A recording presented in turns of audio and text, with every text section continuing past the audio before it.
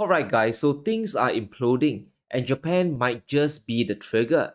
Their market is in free fall and the economy is in trouble as well. If you were thinking Japan's lost decades were over, well, it's about to come back. And this story isn't just restricted to Tokyo, far from it. The fall of Japan's market is a likely precursor of what's to come globally. The economic shock in the US last week guaranteed a global sell-off and Japan just confirmed it. The Nikkei has dropped by over 7% today, which is the definition of a bloodbath. Whatever gains and the narrative of a new age of Japan has effectively melted away.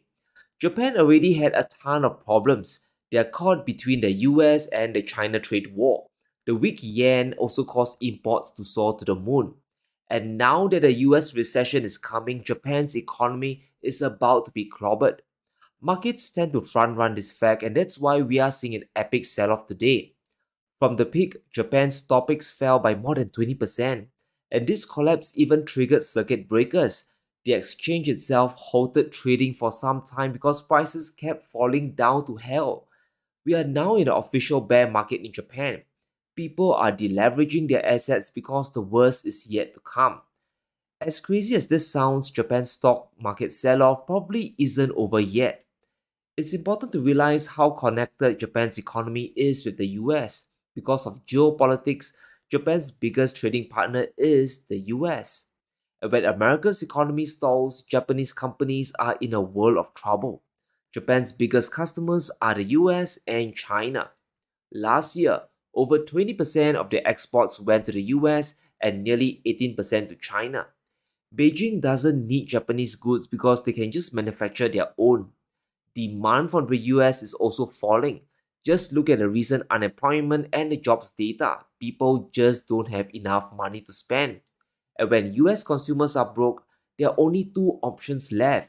Either they pivot to low-cost producers like China, or consumers cut back spending directly. They buy less stuff. And in Japan's case, their exports to the US are going to fall because they aren't the lowest cost producers. Japan's biggest decline in 8 years is only going to get worse. The global economy is connected to the US market, so if a recession comes to America, this rout in the stock market is only going to get more severe. According to the Taylor rule, the Fed has kept interest rates too high for too long, and now the effects are beginning to show. The Taylor rule gives us a gauge of the interest rate needed to bring inflation down, and it's around 3.8% today. Where's the Fed funds rate? It is at 5.5%, which is 170 basis points too high. The Fed has overestimated the rate to fight inflation down, and now they have broken the economy. The problem the US economy faces is over leverage. Real estate, the bond market, and corporate loans, they all need interest rates to calm down to stay low. But because of endless government spending that refuses to stop, the Fed couldn't take their feet off the brakes. They had put the pedal to the metal for too long and now something has broken. Even if the Fed cuts 7 times now, it's already too late. Japan is the biggest casualty because they orchestrated a rate hike just when the US economy is breaking down. The timing was quite horrible. UBS is warning investors of a bigger sell-off. Buying into Japanese stocks now is like catching a falling knife. And this is something we need to understand about the recent collapse. The big rally over the past 6 months wasn't natural. It wasn't built on economic fundamentals. Japan wasn't out competing the world because their products were better or more competitive. It was because their currency was collapsing.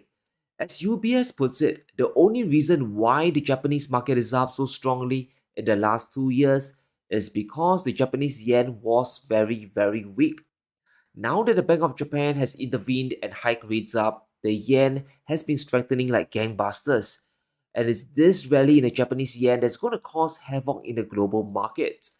There's a reason why Warren Buffett has pulled his money out of the markets. He dumped $75 billion worth of stock, including a ton of Apple shares in the last quarter. This isn't a coincidence. Buffett isn't stupid. He knows that inflation is a real problem and sitting on cash isn't a good idea long term. He understands that. Buffett is timing the market. Don't let his old man story trick you. Over the last 4 quarters, He has been dumping more and more money into US Treasury bills. He just bought an additional 81 billion in US bonds. His holdings went from $130 billion in Q4 last year to 235 billion. He rather earned 5% in T-bills than speculate in the markets, and this is a big red flag to everyone. But don't worry, Janet Yellen is feeling really calm about the prospects of a recession. Over the course of my career, the United States has endured several recessions. The origin and nature. It's critical we understand how Japan's rising yen is a danger to the world. Over the past few years to a decade, Japanese investors, they've been investing overseas, and it kind of makes total sense. You could borrow the Japanese yen at nearly 0% interest. You then convert the money into US dollars and you invest them into US Treasury bonds at 5.25%. So you can get 5.25% in a rather brain dead trade.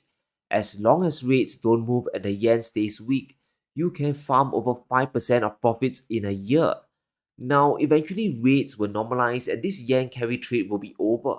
But what we have is the risk of the entire system imploding. Not only did the BOJ hike rates, the markets believe the Fed is about to slam rates down aggressively. And we aren't just talking about one 25 basis points cut. The Fed Watch tool shows us the level of panic traders have. We have gone from 0 cuts to 1 cut to now a big supersized reduction. Nearly 95% of the market believes a 50 basis points cut is coming in September. And 100% is convinced that the Federal Reserve is going to cut one time at the very least 25 points. Remember guys, the Fed isn't reducing rates because Powell has declared victory over inflation. He's going to cut because the US economy is on the brink of a recession, very different things. And it's because of this double rate cut that's causing the yen carry trade to implode. The US 10-year yield has fallen to a 52-week low. And this just happened today. It's now trading at 3.75%. So if you borrowed yen to buy US bonds, your returns have collapsed. The 10-year losing 50 basis points within days is a bloodbath. Investors are dumping everything and they're punting to bonds, and that's why yields are falling hard. But for a carry trader, this is not good news, and it kind of gets worse. The dollar has been crashing hard against the yen. And a big shout out to our sponsor today, Indigo Precious Metals. When it comes to buying gold and silver, I trust Indigo Precious Metals in Singapore. They have made investing in precious metals safe, fast, easy and simple for both small and large scale buying. I've been stacking gold for over a decade now and I've learned two things when buying. You want to buy authentic gold bullion and you want to buy it at the lowest premium possible to stretch your dollars even further. And I'm glad to say I found both of this at Indigo Precious Metals. There's a lot of uncertainty in the world today. We have geopolitical chaos and the values of fiat currencies getting debased. Inflation is not gonna end, and that's why I consistently buy gold to preserve my wealth. Indigo Precious Metals is a leading retailer in Singapore. They specialize in physical gold, silver, and platinum. They are my one-stop shop when it comes to buying bullion. Their prices are sharp, and they have the best brands on sale, and I can test the gold on the spot. So if you're looking to make your first gold purchase, Indigo Precious Metals is the best place to start. Whether it's 1 ounce or 1 kilo, this is the reputable dealer you are looking for. So take action today. Click on the link below and enjoy a discount on your first purchase with the code SeanFu. Start your gold stacking journey today. The USD has lost 11% of its value in just the past month alone, from 161 down to 142. This makes buying back the Japanese yen more expensive. It's a double whammy. You are making less return from US bonds and the currency movement is making you lose even more money. The longer this continues, the more you'll continue to bleed. So the only logical move left is to dump your US dollar assets and run back to the Japanese yen. And that's why money is leaving the markets. Japanese investors who own US stocks are likely dumping everything and they are moving back to JGBs.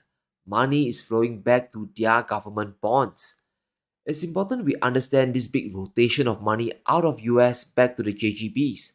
Japan's 10-year yield have fallen, which means bond prices are rising. It's an inverse correlation. In other words, money is flowing into Japanese government bonds. Even though yields are disgustingly low at less than 0.8%, people would rather hold that piece of paper than dollar assets. The dollar could continue to weaken much further, and that removes global demand for US assets even further. This was not supposed to happen, right? But it has, and we have to deal with the coming avalanche. So, how much money is involved in the yen carry trade? It could be 5% or 10% of US risk assets like the stock market. For all we know, it could be even more. According to the BIS, the amount of yen dominated loans issued is nearly 330 trillion yen in March. That's equivalent to $2.2 trillion. The carry trade has increased by 52% because investors simply got greedy. We can see this incredible spike up in yen loans starting in 2022. And that was the start of the Fed rate hikes and also the start of the yen collapse. People saw the chance and they believed that the Fed would stay higher for longer. So they borrowed tons of yen to buy US bonds. And things did work out for quite a while. For over 2 years, free money kept coming in by simply borrowing the collapsing currency to buy US bonds or stocks. But things are unraveling and they're unraveling fast. The problem now is we are witnessing two colliding storms just feeding off each other. The US economy is weakening, so rates have to come down. But that just forces more unwinding of the yen carry trade. This chart from Goldman tells us how bad the stock sell-off could get in the US markets. The line in focus is when a US recession happens at the same time. Remember, a recession is only declared months after the fact, so we could all be at the start of one for all we know. When the Fed starts to cut during a recession, the market typically collapses. Over the next 12 months, the S&P could decline by 15 or even 20% from the start. Now that we have the carry trade unraveling, this fall could get even more severe. We just don't know the impact of this yet. So everything now depends on the Federal Reserve, and Powell is caught. If he slams rates down in a hurry, that will strengthen the yen and blow up the entire carry trade. But if it doesn't, the US economy could crash into a recession. Or if we are already in one, the collapse could get even worse. He will just drag the recovery out even further. The headwinds we face today are serious and this is global. There's a real chance that the US economy will enter into a recession. Yes, I know Yellen and Biden believes that America is indestructible, but the sands are shifting. The employment data we are seeing is crumbling. The sum rule has been triggered as well. And what's so concerning is how unprepared the world is if a collapse happens. There's still a lot of complacency going around. Bank of America did a survey and it found a huge majority still believes in a fairy tale. Only 11% believes a hard landing or recession is coming. The majority, 68%, subscribes to a soft landing, which is just a minor slowdown. And 18% believes in a no landing theory, and that's crazy. A US recession will catch the majority of people by surprise. The markets could continue puking for much longer before it gets better. Not only is the US getting weaker, we now have the yen carry trade to worry about. So there's more downside to go if the economy continues to weaken. But of course, we can always deny it like Biden back in 2022. That doesn't sound like a recession to me. Thank you very much. So, Mr. President, how confident are you that we're not heading towards a big recession? But as always, let me know what you think. Will Japan trigger a massive sell-off across global markets? And is a recession coming for the US economy? Let me know in the comments below. Stay safe, be sure to smash the like button and subscribe as we navigate through these crazy times.